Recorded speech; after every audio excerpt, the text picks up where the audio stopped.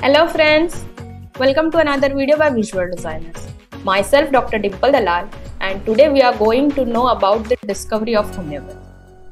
But before we move forward, let's play a small game. A few questions will pop up on your screen and you will have 7 seconds to pick your answer. Give yourself 1 point for every right answer. Ready? So here is your first question.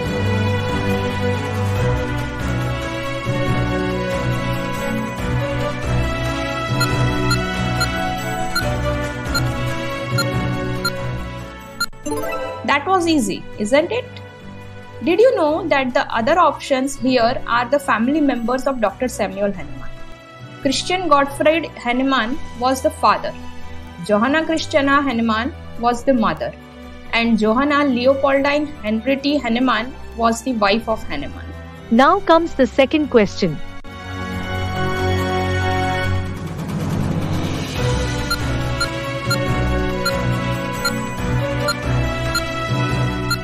Most of us know that Hahnemann was a qualified allopathic doctor, but he was also appointed by the governor of Transylvania as a librarian. His interest and study of chemistry brought him in contact with Hessler pharmacy. Hahnemann's father was a porcelain painter and he was too poor to afford education for him. He repeatedly took him away from the school so that he might pursue some business more suited to his income. Moving towards the third question.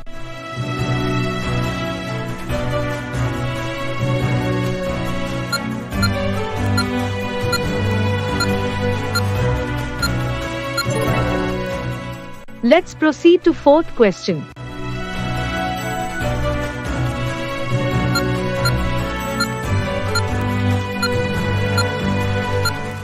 Homeopathy was discovered in Germany. But did you know that Hahnemann had to travel a lot of places? At one point, the opposition of his method grew so much that he had to leave his home city. Hahnemann died in Paris, France. Later in this video, we will give an interesting story that relates to the opposition of Hahnemann and his methods. So please watch this video till the end. Now comes the fifth question.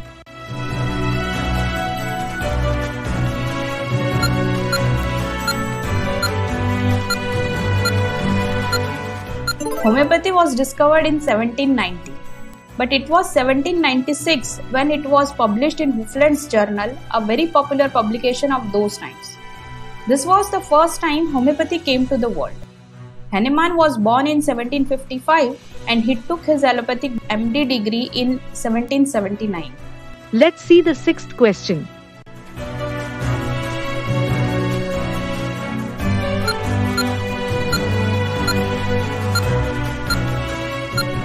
We will see the fascinating story of how Hahnemann discovered homeopathy very shortly. Now the seventh and the last question.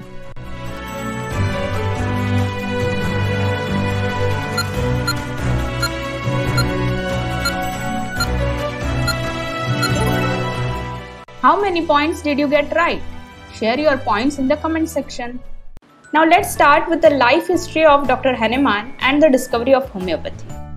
The discovery of homeopathy dates back to the year 1790 and its credit goes to Dr. Christian Friedrich Samuel Hahnemann, a German physician and scholar who was born on 10th April 1755 and grew up in Meissen in Saxony of Germany and received his medical degree in Erlangen in 1779. He was a German allopathic physician.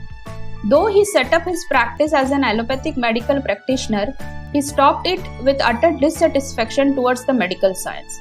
He was dissatisfied with the state of medicine in his time and particularly objected to practices such as bloodletting. He claimed that the medicine he had been taught to practice sometimes did the patient more harm than good. So Dr. Hahnemann stopped practicing allopathy and started translating medical books of his time. Did you know he was a master of about a dozen of languages such as English, German, Greek, Latin, Italian, Arabic, Spanish, etc.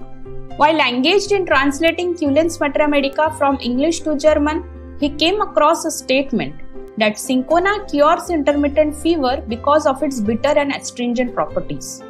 He was dissatisfied with this explanation because there are many bitter substances which do not cure intermittent fever like cinchona. As a young doctor, he was curious to know the action of cinchona. So Dr. Hahnemann decided to take cinchona in the form of medicine every day and consume 4 grams of cinchona twice a day. To his astonishment, he experienced the same medicinal effects of cinchona as described by Cullen. This was the first example of drug proving that led to the discovery of homeopathy in 1790. From 1790 to 1796, for 6 long years, Dr. Hahnemann repeated such experiments on himself, healthy individuals, and fellow doctors. In every experiment, he found the same result, and that medicines cure diseases because they produce similar diseases in healthy individuals, or like cures like. So in 1796, Dr. Hahnemann put forward these findings in a popular journal during that time named Hufland's Journal. The title of Hahnemann's essay was An Essay on New Principle for Ascertaining the Curative Powers of Drugs and Some Examinations of Previous Principles.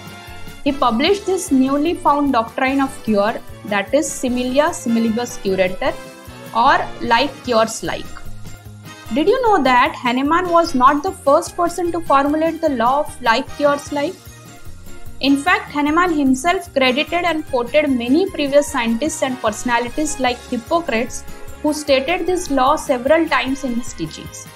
However, no one really took it in an organized therapeutic manner. Dr. Hahnemann was the first to apply this law to therapeutics and medicine and develop a new science of medical treatment, homeopathy, as we know today. The word homeopathy is a Greek derivation where homeos means similar and pathos means suffering. So homeopathy may be defined as the therapeutic method of symptom similarity. Hahnemann conducted hundreds of experiments or provings which he collected in his landmark book Organon of Rational Healing in 1810. The book, which explains every one of Hahnemann's discoveries and experiments, is widely considered Hahnemann's most important work. Hahnemann was a great man, but he too had his share of problems and opposition. The publication of Hahnemann's Organon resulted in immediate controversy. He was attacked in medical journals of the day, and books and pamphlets were fulminated against him and his doctrines. Pharmacists opposed Hahnemann because he prepared his own remedies bypassing them. Meanwhile, an event had occurred that gave signal to more and more extensive and violent attacks on homeopathy. There was a Prince of Schwarzenberg. He was a general officer commanding of the Allied armies against Napoleon. He suffered from paralysis by a stroke in 1870.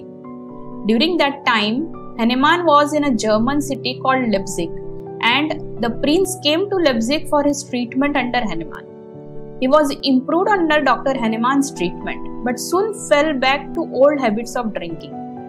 This resulted in another stroke, and he died in 1820. His death brought intense agony to the Austrians, and Hahnemann was prohibited from dispensing his medicines. Then in 1821, Duke Ferdinand of Anhalt-Cöthen gave Hahnemann permission to live and practice homeopathy in Cöthen. Then in 1834, a French lady came to consult him for her skin complaints. She brought Hahnemann to France in 1835, and by 1836, he was granted to practice medicine in Paris. In France, Hahnemann received the reward of his years of trials and starvations. He got everything for which the human beings aspire: name, fame, recognition, money, honor, comfort, and the most important of all, the peace. The long journey through the rough weathers of life comes to the end. Hahnemann breathed his last on 2nd July of 1843 at the age of 88 years in Paris. So this was our presentation on life history of Dr. Hahnemann and discovery of homeopathy. If you have found value in this video, please don't forget to like and share it with others. If you have not subscribed to our channel, please do so now. Please comment and provide your valuable feedback. Thanks for watching. Bye.